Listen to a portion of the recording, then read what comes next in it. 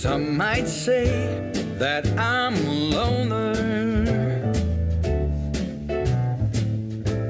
but I just call it being free.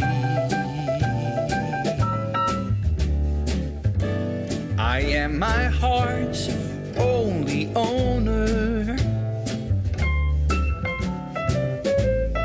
or at least I used to be.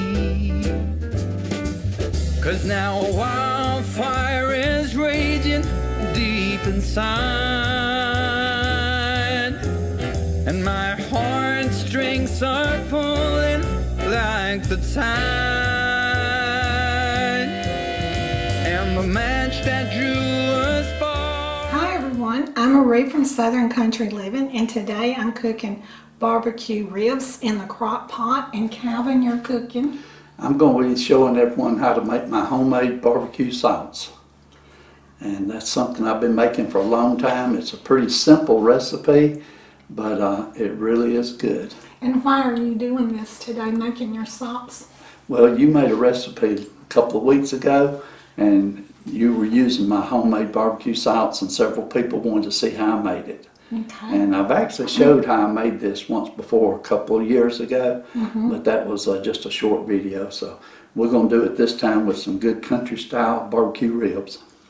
Yeah, and I really enjoy your sauce too, so I think if everybody else starts making it, they'll see how good it is. Yeah, everybody else likes it too. Usually when I make it, I make enough to put into mason jars, 1 quart at a time.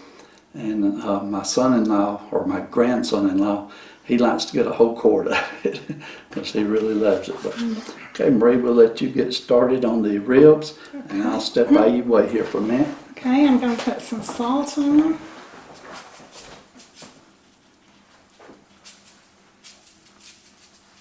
You can do both sides if you want to. I'm just doing one side.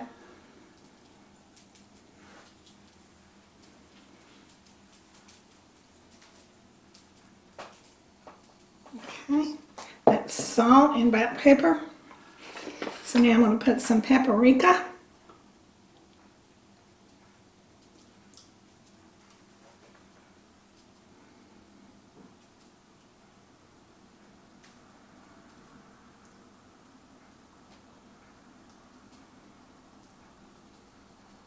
Okay, I think I'm going to get a paper towel.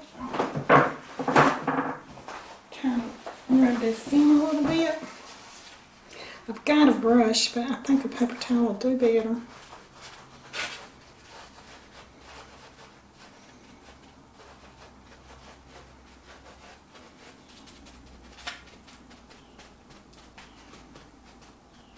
Okay, so now I'm going to put them in my crock pot, and I'm going to put just a little bit of water in here.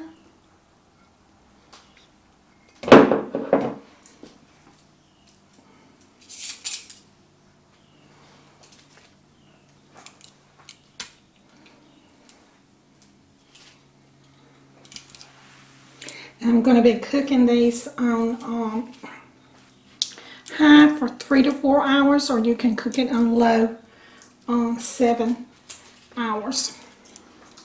We got those ribs on sale yesterday when we went to Piggly Wiggly. They had them for just $1.69 a pound. I guess that was a good special for July the 4th coming up.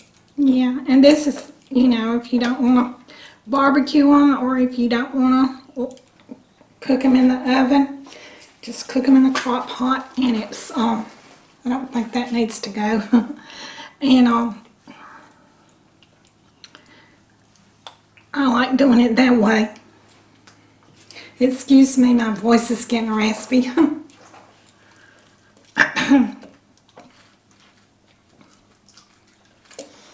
Okay, this is going to be a really big crock pot full. And these are boneless ribs.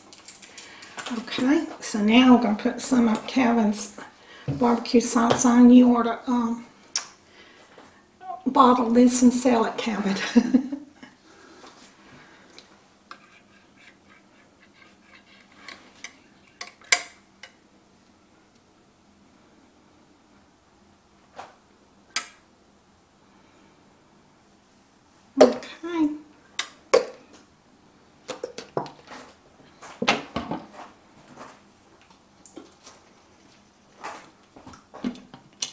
Okay, I'm going to start these cooking on high, and Kevin's going to come over here and show you how to make the barbecue sauce. Okay, Marie's got the ribs already started cooking in the crock pot. So I'm going to show you how I do my homemade barbecue sauce. And it's, like I said, it's a pretty simple recipe. I'm going to be using dark brown sugar. And you can use the light brown, but I prefer the dark brown. I think it makes it look better. I'm going to be using ketchup, mustard, apple cider vinegar. And I'm also going to be using some Worcestershire sauce and some Tbsp hot sauce. And so let me go ahead and get started. This is just a basic recipe for one mixture of this. I'm using 1 cup of brown sugar. And then I'm going to use a cup of ketchup.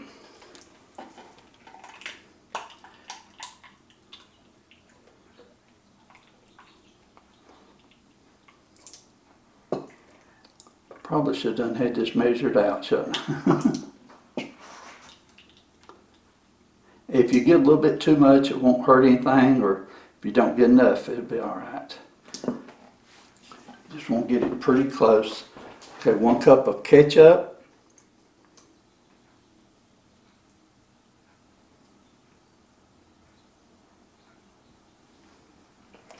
Okay, then I'm going to use 1 cup of apple cider vinegar. So basically it's just 1 cup of each ingredient. And if you don't want to be quite as strong with the vinegar taste, you can cut down on the vinegar. But it seems like everybody in our family likes the vinegar taste. And so we go ahead and go with a cup of it.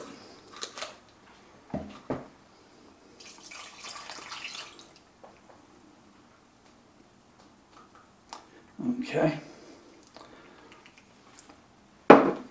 On the mustard, I usually use, for just a single mixture, I use 2 tablespoons of mustard. And you can measure it out, or you can just squirt it in there.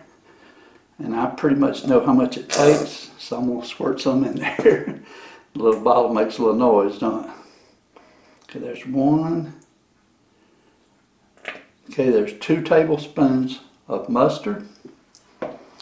Then on the Worcestershire sauce, I only put about 1 tablespoon of Worcestershire sauce. And about that much right there.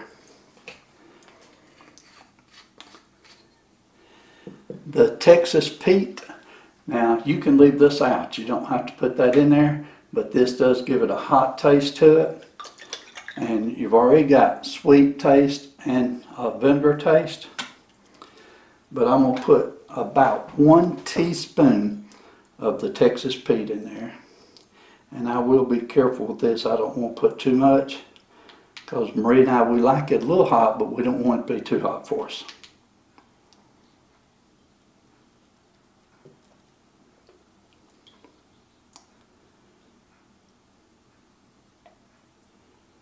Okay, there it is. That's 1 teaspoon of the Tbsp hot sauce.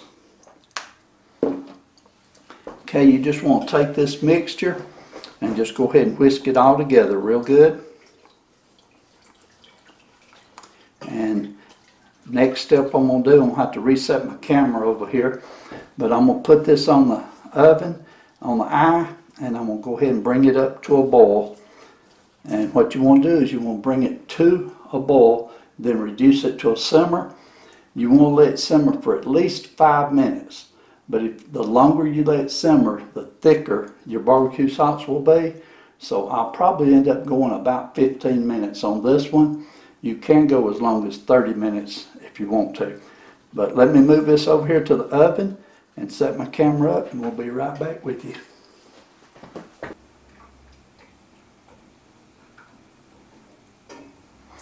Okay, this is almost coming to a boil, and what you want to do is keep a good close eye on it and keep it stirred, because you don't want it to stick to your pan.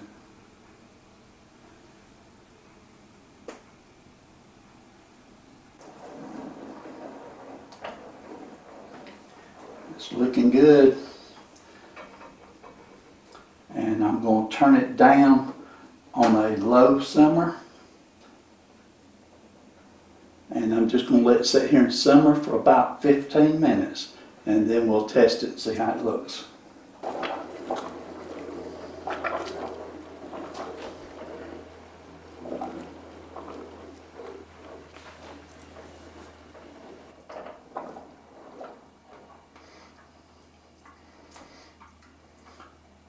Okay, this has been cooking now for 15 minutes on a low simmer, and you can tell it is starting to thicken up some. I could go ahead and cook it for 30 minutes if I wanted it real thick, but this is going to be good for us.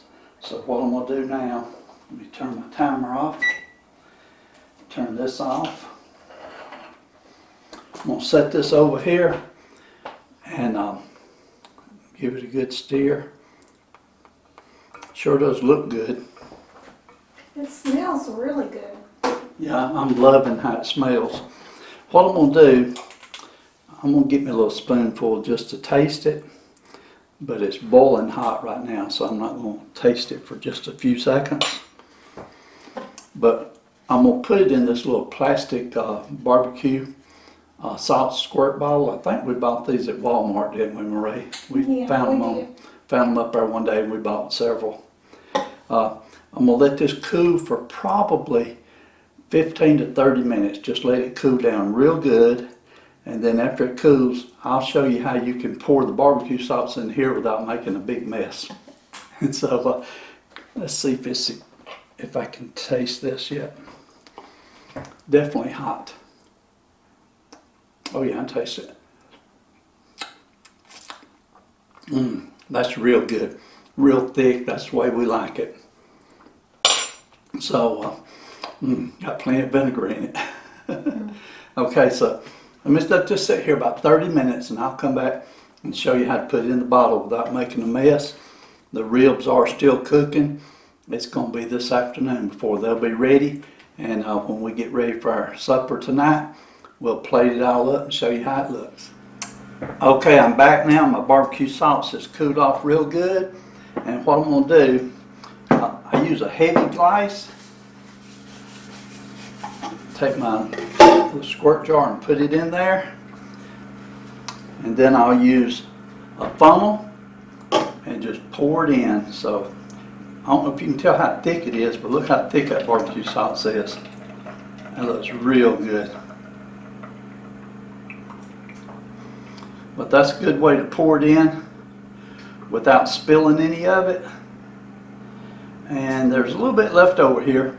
We'll put that in something else. But like I said, now if you wanted to make more than just one container of it, what you do is double the recipe or triple or however much you want to make at one time. So let our barbecue ribs get finished cooking this evening and we'll plate us up a plate of food. Alright, I'm back and my barbecue ribs cooked on high for 3 hours. So they've been on warm for a little while now, so I'm ready to plate up our food. Well, I'm definitely ready. How many ribs you want, Calvin? I want 3 ribs, Marie. Okay. Hopefully That they one won't break too bad. These are boneless ribs, so they're going to come apart real easy, and that's okay. Okay, this is the part of this one. Okay, while Marie's plating up the food for us, I'm going to go over here and operate the camera. Okay, Marie? Okay.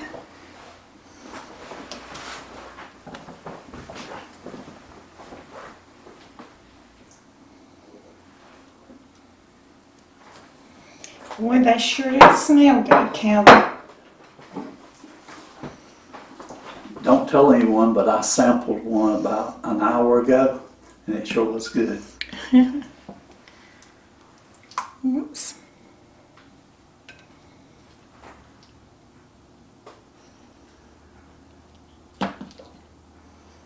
One thing about it too, these ribs were fairly budget friendly.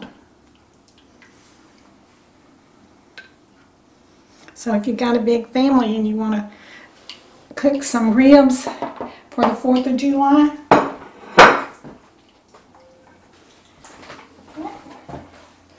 So now I'm going to put my baked potato over here.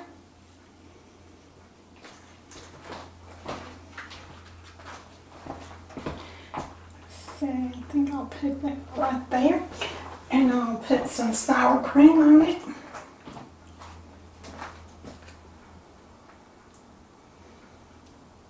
I've already put butter on it.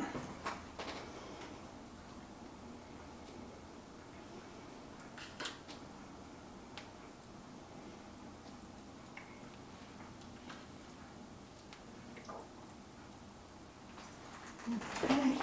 Let's put some bacon bits on it.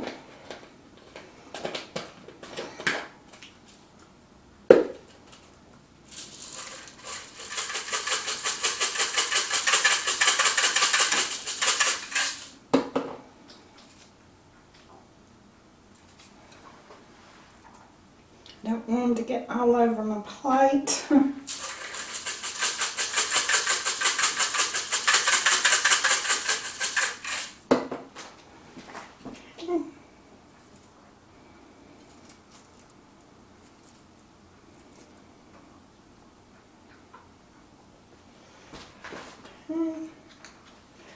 Go to the trash can. Okay, now then I'm going to put some parsley flakes on it. Okay.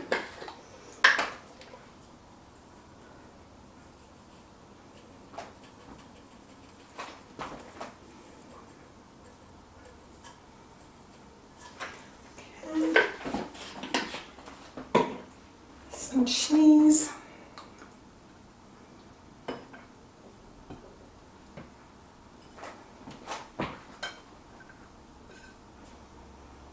Okay. Now then, I'm going to put some pasta salad.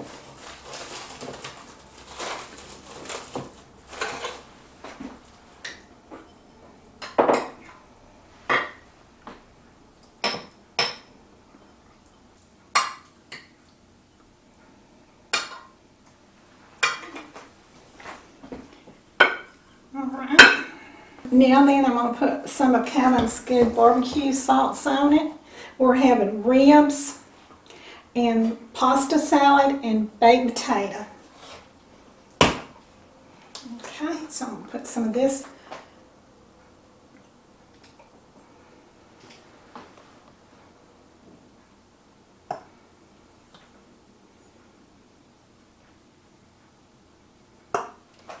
Okay. So now I'll do the taste test.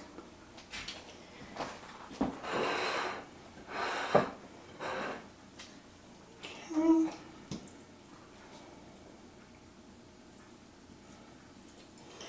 They're very tender. That piece didn't get no barbecue sauce on it. So let me put some on it.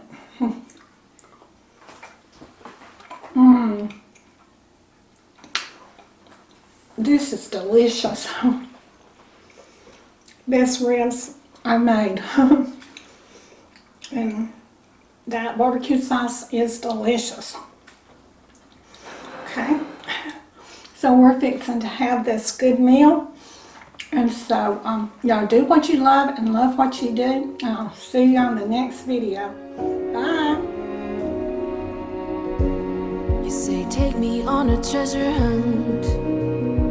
I long for something new. Have you heard the fairies when they sing and dance? Oh, I wish it was me every night. When I close my eyes, I see